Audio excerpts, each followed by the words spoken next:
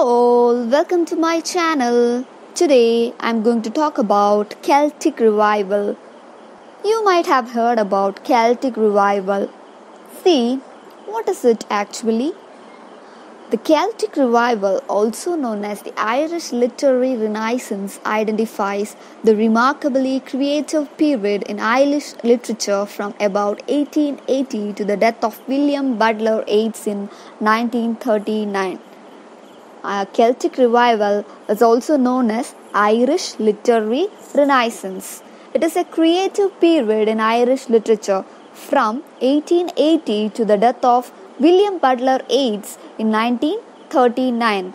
The aim of Yeats and other early leaders of this movement was to create a distinctive national literature by going back to Irish history, legend, and folklore, as well as to native literary models.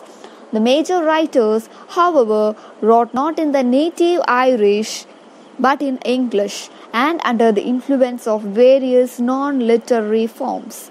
A number of them also turned increasingly for their subject matter to modern Irish life rather than to the ancient past. Notable poets in addition to Yeats were A.E. George Russell and Oliver St. John Gogarty.